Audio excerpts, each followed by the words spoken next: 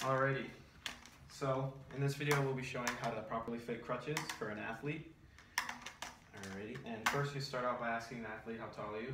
How tall are you? I'm 5'10". 5'10". Alrighty, so hold up for me. Yes. So right here we have the different weights, the different heights, and this one goes from 5'2" to 5'10", and if he was shorter than 5'2" or taller than 5'10", then you'd have to grab a different crutch that will work with that height. So it's already set at 5'10", and just to double check to make sure that they fit properly, we'll have the athlete put their hand up at 90 degrees, right here.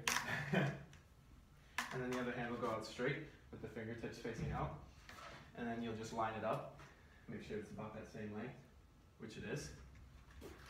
Alright, and then before we hand off the crutches to the athlete, we have to double check to make sure all the grips and everything are fine and all the handles are in place, just so there isn't any accidents while they use the crutches.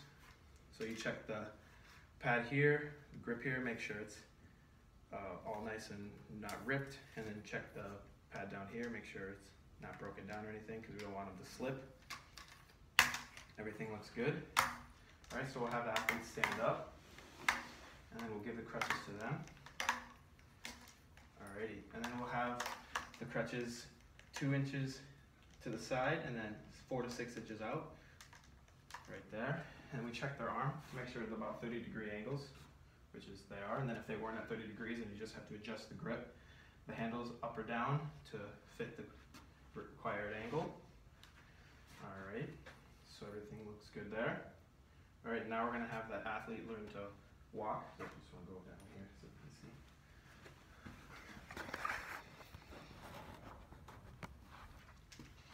see. Alright, so when instructing the athlete on how to walk, you have to make sure that they know that they should start going slow, and they should go about 12 inches at most, and then once they get used to it, they can increase that if they want. So when they're going to be walking, they're going to bring their crutches out about 12 feet or 12 inches, and then they're going to swing their body through and then land on their good foot. And then they just swing again. And then they're just going to repeat that process. And then once they're more comfortable, they can increase how far they're going to be leaning forward.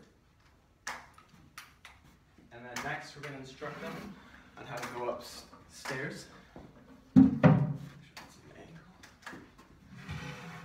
and when instructing an athlete on how to go up the stairs, the motto we use is go up with the good, down with the bad.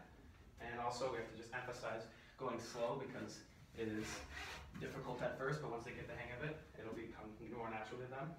So when the athlete's going up the stairs, we want them to put their crutches, or their good foot, starting off on the stair, just like that, and then you're going to lift all your body weight on that one foot, and then you're going to bring your crutches and your bad foot up at the same time. And then when going down, you're going to go down with the bad. So you're going to have your crutch down, then your bad foot, have it hover over the ground, and you're just going to hop your good foot down. Let's go through that one more time.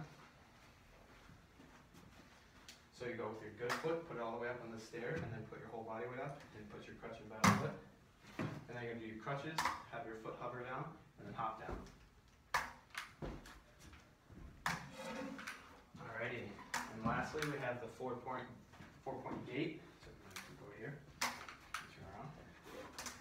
So with this is when athletes a little farther in their recovery, where they can start to put some weight on their foot, and this is kind of what they use to get used to putting more and more weight as they go, until they eventually don't need crutches anymore.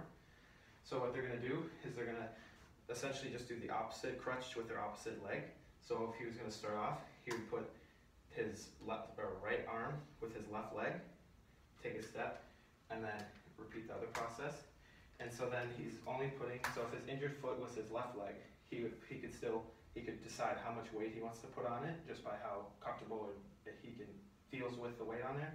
And then he'll just repeat that process, and then just walk like that. And then eventually he can go quicker to where eventually he'll be walking like normal, with putting almost all the weight on his foot.